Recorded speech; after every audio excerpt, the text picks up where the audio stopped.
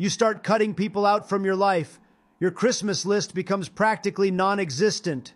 You don't need to be the first in line for everything. You take less pictures because some memories are best kept in your heart and not your hard drive. And instead of looking for love, you dig for it from within.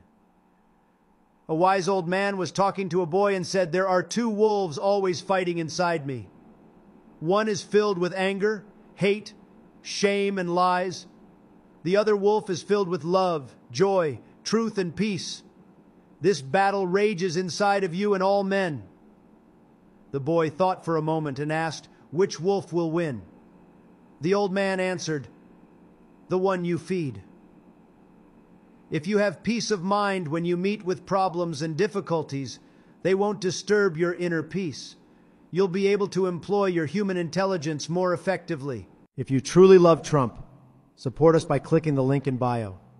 It's not possible, that it can't be done, the more you should be absolutely determined to prove them wrong.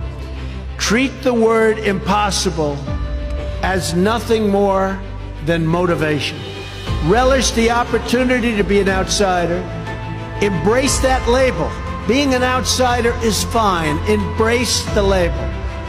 Because it's the outsiders who change the world and who make a real and lasting difference.